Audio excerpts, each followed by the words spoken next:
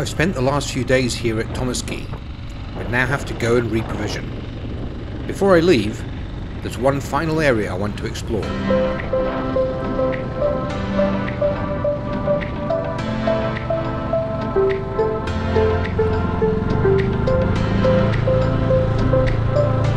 Maybe I should pull it up a little bit further.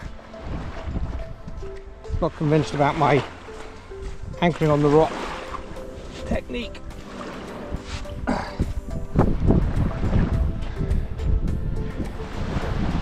The tide is coming up.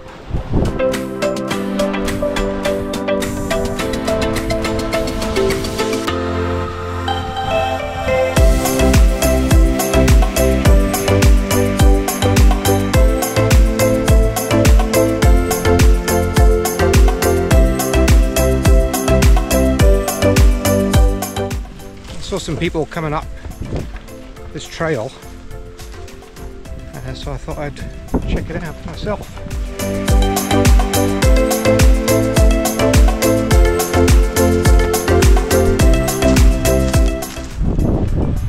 All right, Secret Beach.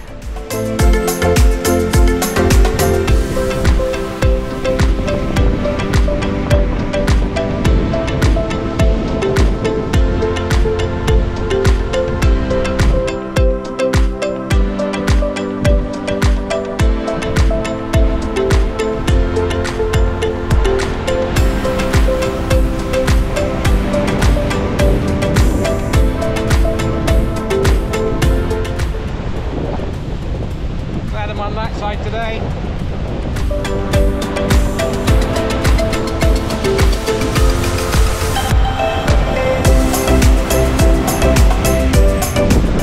I am not going down that.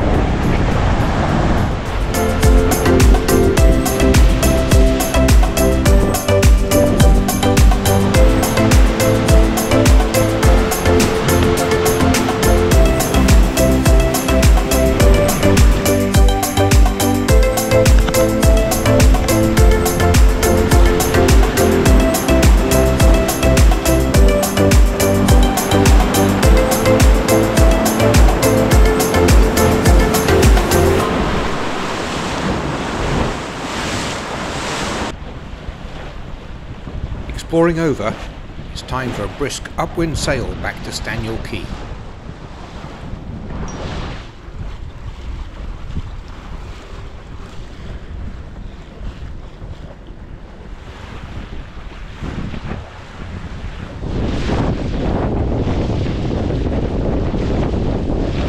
I think I need to get back and man the main sheet.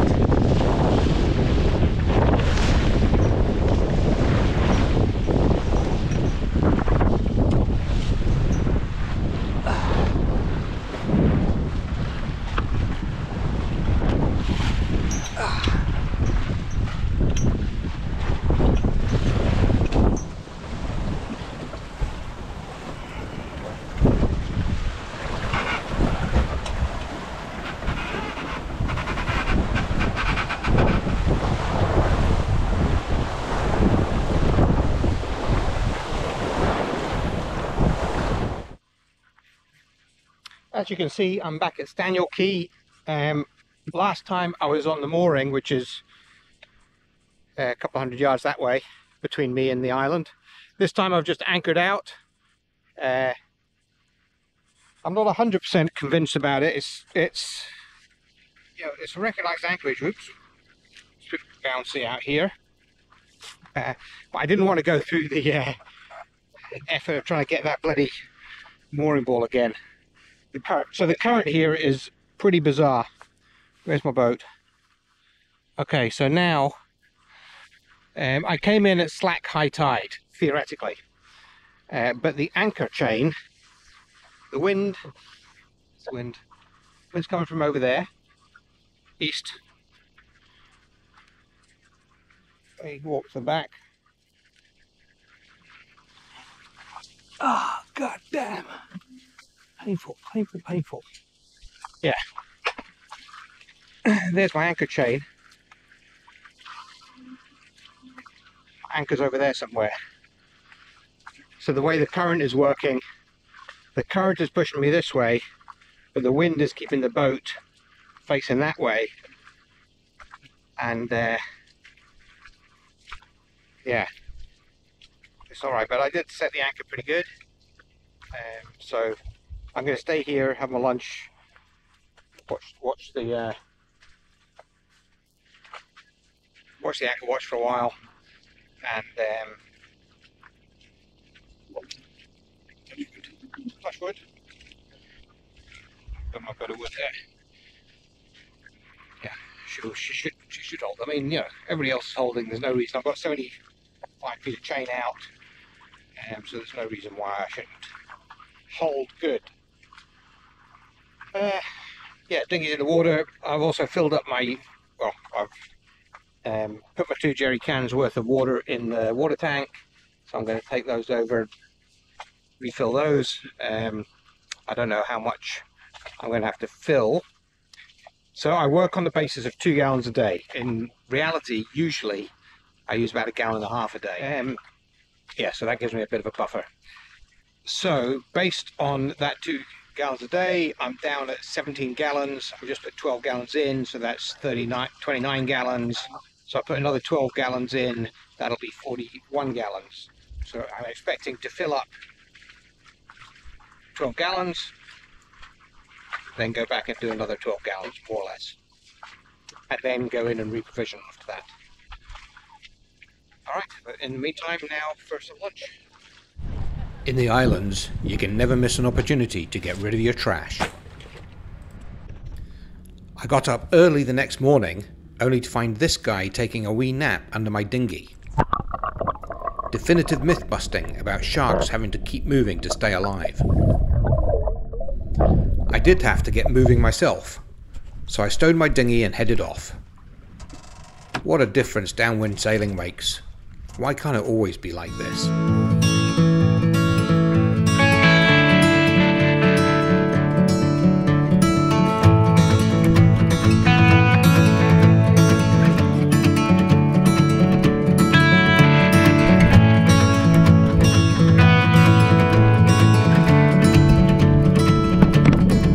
Trying to get some good angles. A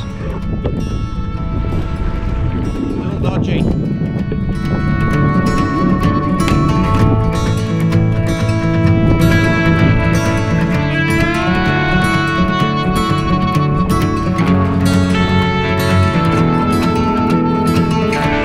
Turn the corner, now look at this.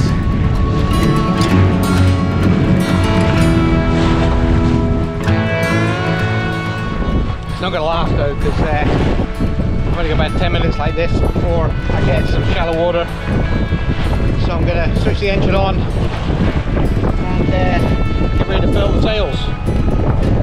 Fun while it lasted. Some people. This guy just went barreling past me and then slammed the brakes on. Decided he didn't know where he was going to go. So I called him on the radio and he kindly allowed me to pass him. I was going to navigate my way around the Bell Island, which is this big one in front of me. I'll show you, and then round the back to get to where I hope there's going to be space to anchor it off O'Brien Key.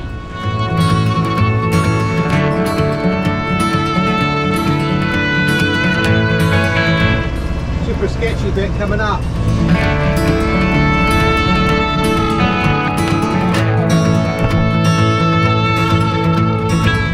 Instructions are to favour the rocks, obviously not too much.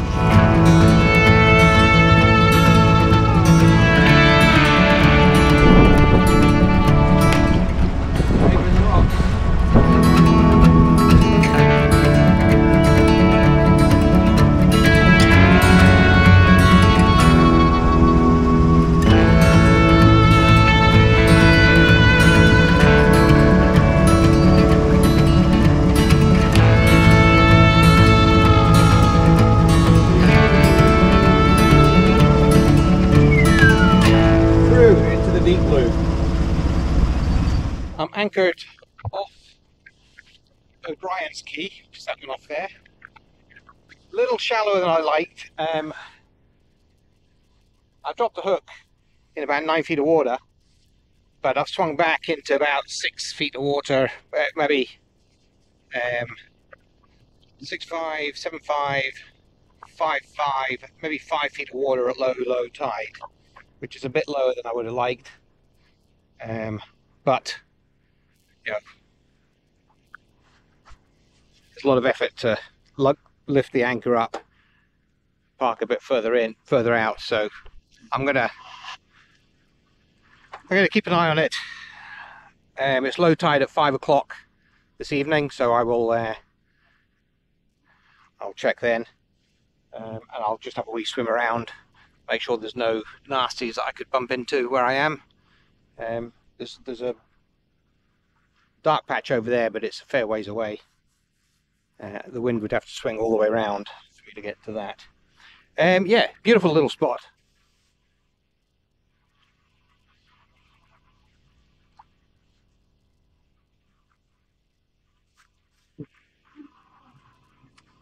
So that explains why one of those catamarans was in such a hurry to get in front of me as he got the last mooring. Little did he know I wasn't interested in moorings. And that's, I think, Soldier Key up there.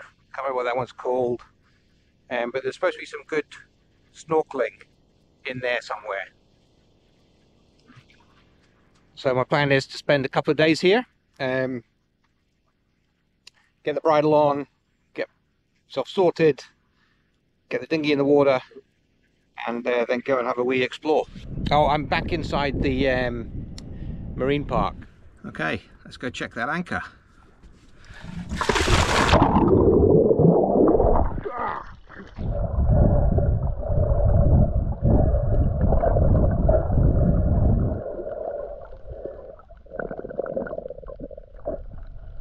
Anchor looks good, well set, and no rocks or anything, coral heads or anything all around, sort of sand and grass. Plenty of room under the boat by the looks of it. I'm going to wait until 5, low tide at 5, and then see where I am at this side, because it does shallow up a little bit at the back.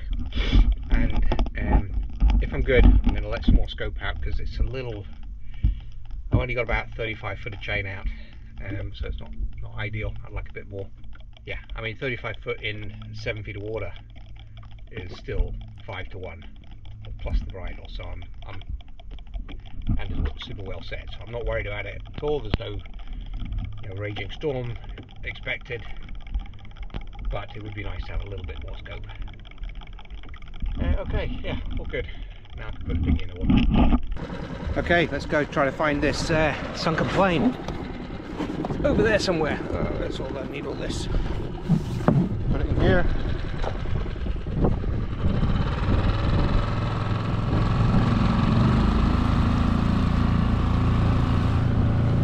Over that way somewhere.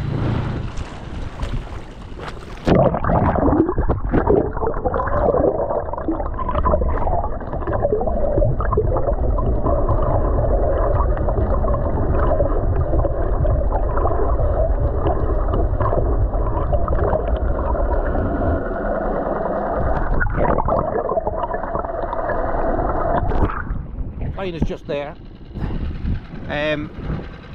I did get in. I tied myself on and got in, but it was impossible to swim. I mean, the current is just zipping that away. So anyway, I'm going to come back at low tide and slack water, hopefully. Now I'm going to go look for a thing called the aquarium. Hopefully that's out of the current. I mean, we're pulling out. Kind of in the swimming area.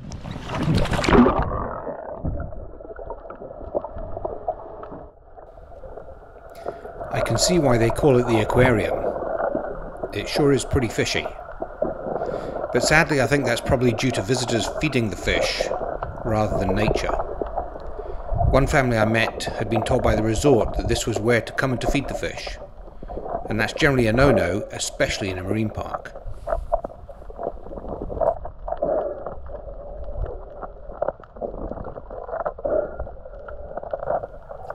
Still, it was great snorkeling, and I was lucky to have it to myself for a few minutes.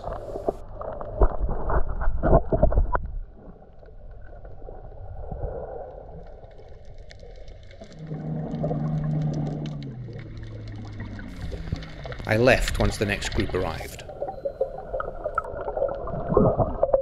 Just around the corner was a huge shallow bay, which was really lovely, but a bit crowded for my tastes.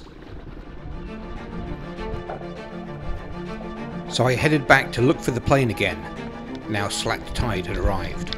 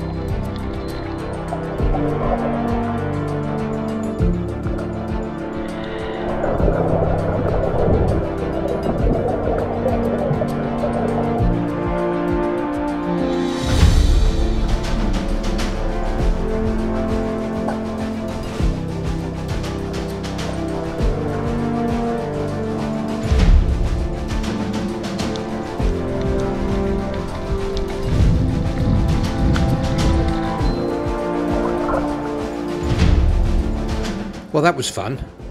There was also some beautiful bommies alongside the plane. You have to really take care to make sure your anchor line doesn't damage the coral. Now back home to dry off. So I've come to this little beach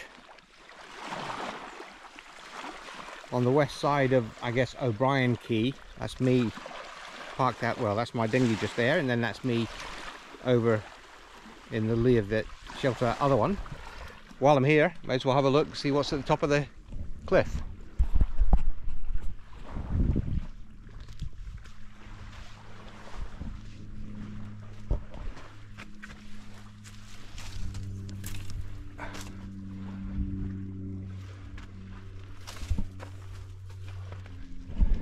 It's a bit crumbly.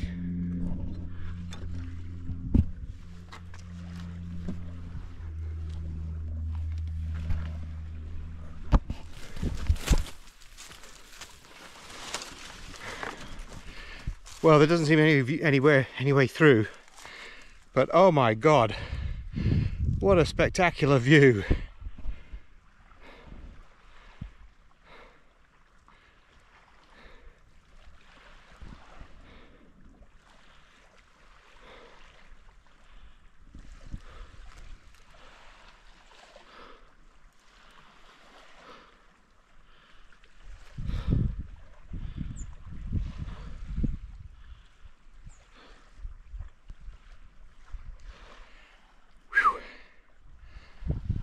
Oh my goodness.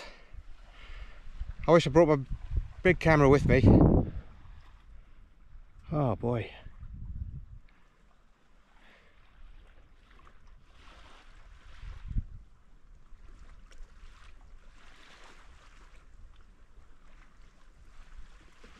Okay, now for the descent.